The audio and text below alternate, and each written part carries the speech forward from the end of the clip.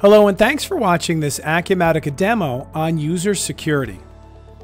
So in Acumatica, security is role-based, which means you can define a group of users to a role, and then you can apply your security to those roles to make things easier to propagate these security rights. And in Acumatica, security can be done at the screen and the field level. So it's very granular. If we jump down to our More Items and we go to User Security, we can bring up the User Security work area. As you can see here, user management is broken into users, roles, user types, and then you apply your access rights to the role, a user, or you can look at it by screen. Now before we dive into that, let's take a look at our security preferences. So in Acumatica, you have the ability to force a user to change their password every X number of days, so that's an option. We can require a minimum password length, so for example, an 8-character password. We can also require the password meet complexity requirements. And if we go into our help,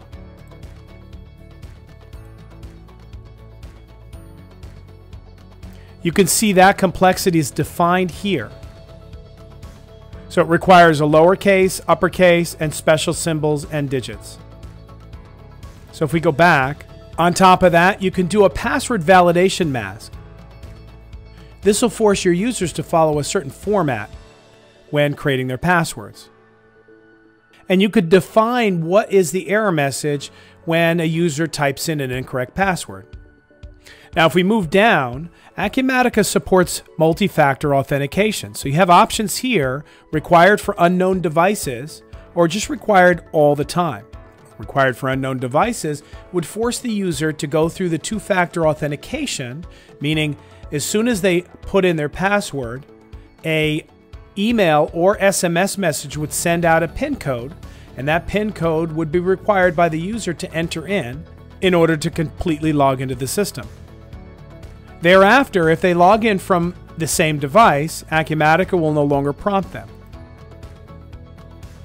We also have an account lockout policy. So if you don't log in correctly after 3 times, we can lock the account for 15 minutes, and this count of 3, in this case it's set up for 3, will reset the counter after 10 minutes. There's additional options such as what role do you need to be part of in order to edit the menu structure. We have an access history screen which can keep audit history. So if we take a look at that, that looks like this. So for example, you can see the different operations that are occurring against this site. So these are the different logins, and if I go into, for example, log out, I can see the logouts. I can go in and I can see all the different screens that were accessed and all of these different options. And when do we want to clean out that history? Well, right now it's set up for 999 months. Additionally, Acumatica supports federated Active Directory logins. So if you have an Office 365, you can set it up so that all you need to do is log into your Office 365 account and Acumatica will log in. It's a single sign-on. But additionally, we also have other external identity providers, such as the Exchange Identity Token, Google, and Microsoft account. This is the personal Microsoft account, not the Office 365. So you would configure these accordingly just by going into the help and putting in the realm, the application ID, and the secret that you set up with these different external providers. So let's go back to our user security and let's take a look at a user. So when we create a user in the system, there's a few different ways to do it. So the first is, if we're using Acumatica's native security, we would put in a login, which could be an either email address or just a username. When we do this,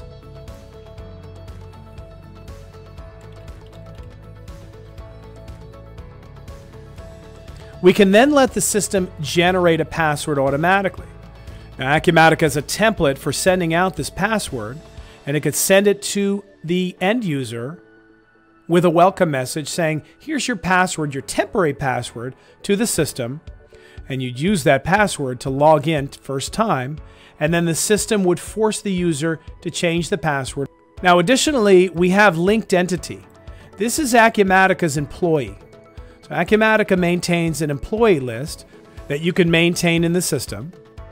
And those employees have information, for example, about when the user was hired, what department they're part of. We won't get into that. But when you link this employee, Acumatica then can automatically bring over the email address. In this case, that particular employee didn't have an email address, which is why we got the error message. But you would associate it here. The email and the first name and last name would come in automatically, and the two would be connected. The benefit to having a linked entity is every time that particular employee creates, for example, a sales lead or an opportunity, Acumatica can automatically populate the owner of that particular entity. Now you can see these settings over here. This allows the end user to do a password recovery. So if they forgot their password, there's a forgot password link on the main login page. They can click that if this is enabled. We can allow the user to change their password. They can do that through their profile right here. We can override and make it for this user, their password never expires. And as I mentioned before, if you change the password, you can force the user to change the password on the next login. Or if you're creating it for the first time and you've generated that password. This allows you to limit the number of sessions this particular user can log in as. And we looked at it earlier, the two-factor authentication is not set up for this particular company, but for this particular user, I can override and turn it on. Now at the bottom of the screen, you can see the roles. So these we're going to get into in a second, but essentially these are different categories of users or departments in your company that you would create that are synonymous with the types of work that they do in Acumatica. Now, if you saw our other video on security roles, Acumatica out of the box is now creating a lot of predefined roles to make it easier for you to set up security where it relates to financials. So you could see here, for example, AP admin or AP clerk or AP viewer gives you the ability to do these particular functions. And they're already predefined, and all you need to do is say this user is an AP clerk, therefore they'll get that access to those functions. So we would define the user roles that this particular user has. Under statistics, we can see account creation, when they last logged in, number of attempts if their account is locked out, last lockout date. And you could also see that up here. If the user is locked out, you'll see a button to unlock that particular user. Let's enter in an email so we can get this saved.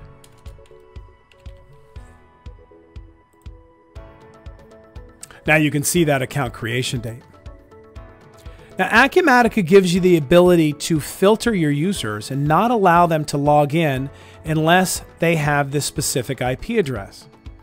This is quite useful if you have users that maybe want to log in remotely, and maybe you have other users that you don't want to allow to log in remotely. In that scenario, you take your main office location IP address, the external IP address, not the internal, and you'd put it in here as a range. And this would prevent that particular user from logging in unless they fell within this IP address range. We talked about the external identities where you can put the specific user key for the specific user in the system. We have personal settings such as the personal PDF signing certificate, what their time zone is, the default branch or company that they sign in as, and what is the initial screen that they go into when they log into Acumatica. You can define this here.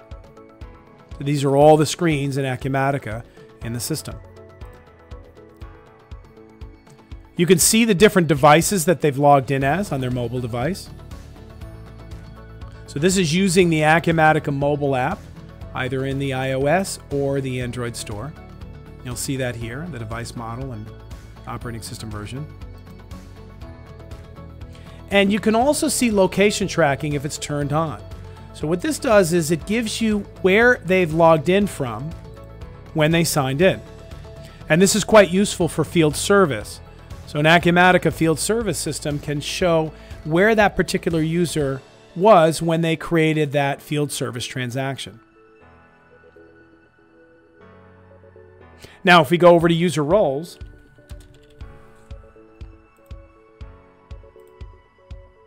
you can see the different user roles in the system. So earlier we talked about how we can make an AP clerk. Now from this screen, Acumatica lets you add users to the role or see what users are part and attached to that role, as opposed to going into each individual user and adding them to maybe a newly created role. Acumatica also has user types. If you use the customer portal, we have, for example, an external user that we created as a user type in our demo company. And the entity type is either a contact or an employee. So everything we've been talking about up to now has really been an employee. But contact allows you to sign in as a contact as opposed to an employee. And typically that's used for the customer portal. So if you have a customer and you go into their list of contacts, and we open it up, in this contact, if we go over to user info, we can change this user type to an unrestricted external user and then generate a password. And this allows the user to get these security roles, such as being able to sign into the portal. Now, the customer portal, if you've seen our video on the customer portal, it has multiple different options that you can use in it, such as being able to see financials, being able to get to the support case system, being able to place an order online. So you can create different roles for those specific functions for this particular user and attach them. So that particular user maybe can do a lot of things, but they can't get in and look at accounts receivable invoices. So that's our user type. If we go back, and now we'll take a look at associating access rights to a role, a user, or a screen. So let's get started by the screen. So access rights by screen essentially gives you the screens on the left-hand side. So you can drill in and look at maybe finance and journal transactions. And this gives you the ability to see all of the different roles and what their rights are. So for example, GL Clerk has the ability to delete. So if you look at the different levels of security you have, not set means it's inherited from a parent screen.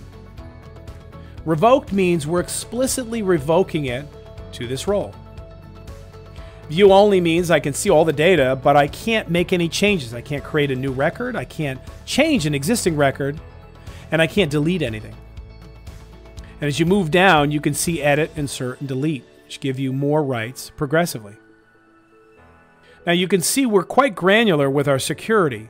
So if I were to expand this, I can see journal transactions, and I can see the GL batch and the GL transaction and the GL voucher. If I were to expand GL batch, you can see all of the different actions and fields underneath that segment. And if we take a look at that screen, you will see all of the different actions and reports and all of the different fields right here. So for example, if we were to go into reference number and say that the GL clerk had that field revoked, then that field would no longer show up. If we were to say view only, then that field would show up, but it would be read only. Now, the reference number is not a great example because we would always look at that and never edit that field, for example. But other fields may apply. Now, down below are our transactions. So if we go back to our access rights, you can see GL transactions. And that's all of the different fields and functionality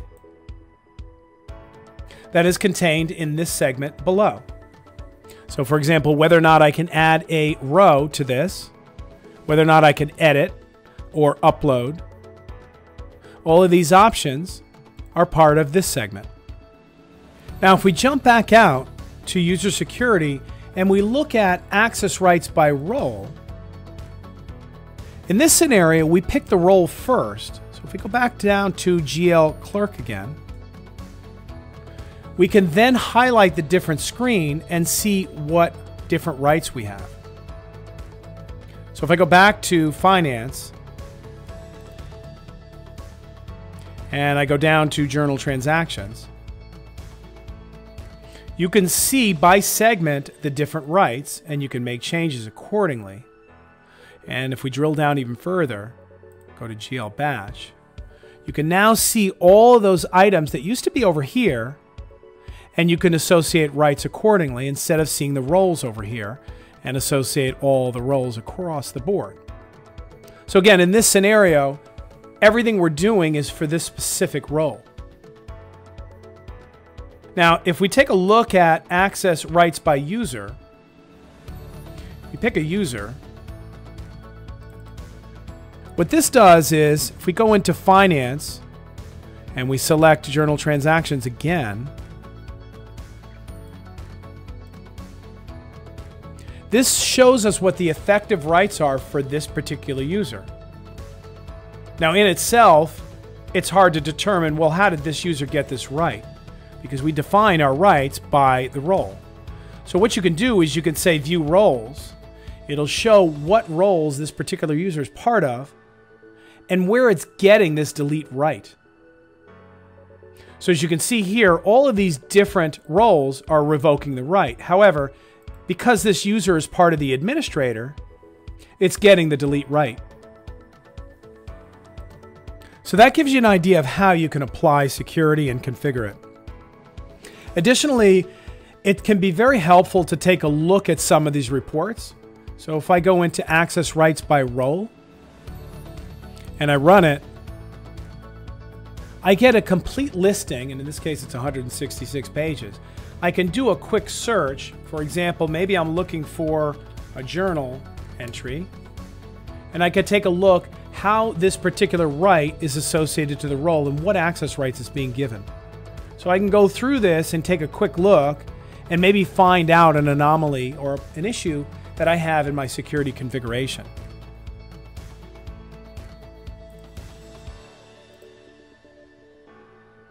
Additionally, we also have access rights by screen. So if you take a look at that,